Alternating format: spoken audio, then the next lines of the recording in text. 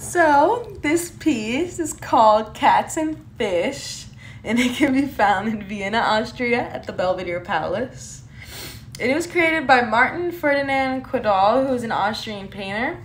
And this is an oil on canvas. This piece is oil on canvas, and it was created during the neoclassical period. So there really isn't much known about this piece at all. The colors are dark, but still contrasting. And the main objects, which are the cats and the fish, are a bit brighter than the rest of the painting. And you can see there is another little cat back there, but it's not the focus of the painting.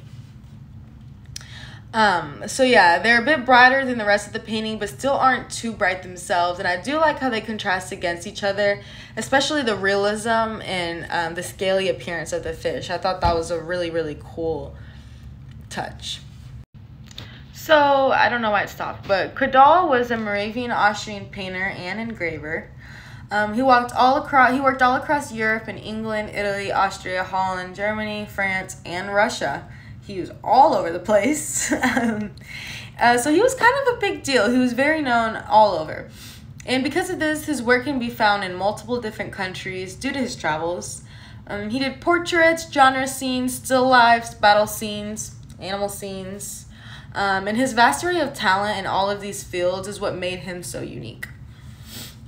I chose this piece because I love cats.